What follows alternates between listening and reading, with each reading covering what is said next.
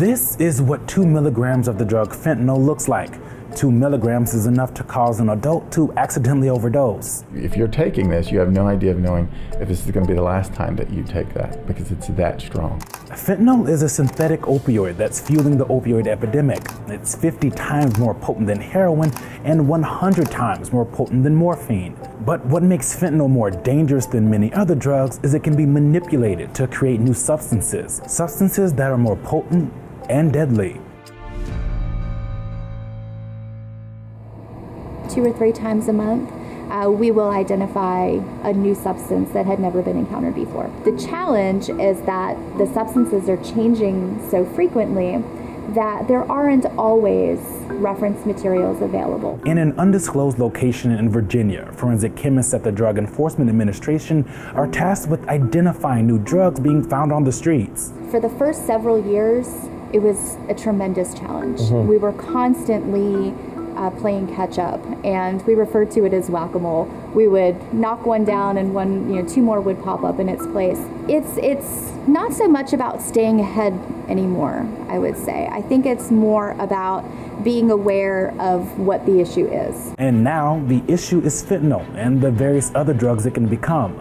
To the DEA, fentanyl is a class of drugs. Its core molecule can be manipulated to create deadlier substances like acetylfentanyl, phenylfentanyl, and carfentanyl. That process is called synthesizing, and it's not an easy thing to do. The synthesis of these types of substances requires some sophistication and some knowledge of chemistry. The chemist would take a small portion and dissolve it, right, in a solvent to make something that looks like this.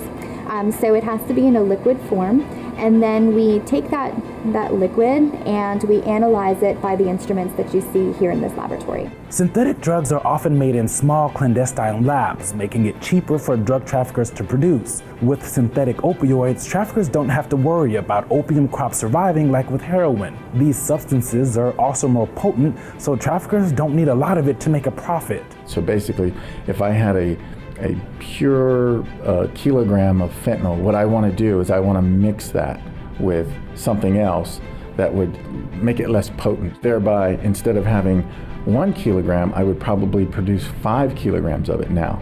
The only thing they know how to do is to mix it and to expand it so that they can make more money. They don't have any idea on if it's still lethal or how to even test that it's still lethal. And the danger's still passed on to the consumer.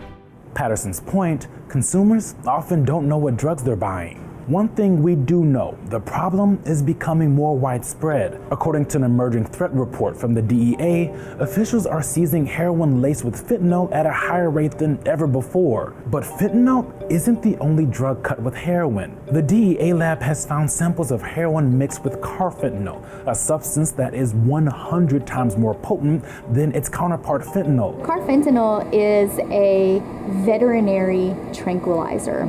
And it's a tranquilizer that's used for very large animals like elephants. So you can see here it's a very, very small quantity in the bottom of a vial. It's about 0.6 milligrams of carfentanyl. This could likely be a fatal dose.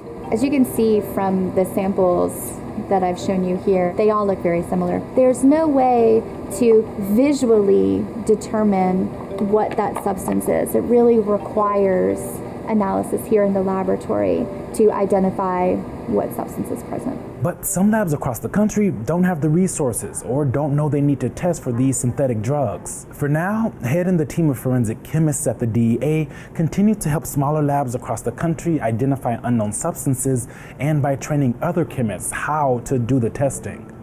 We've gotten a lot better at being able to predict what might be coming next. We've put more resources in place to be able to synthesize and make reference materials to assist with the identification of unknown samples. And so we've gotten a lot faster and more proactive in combating the challenge.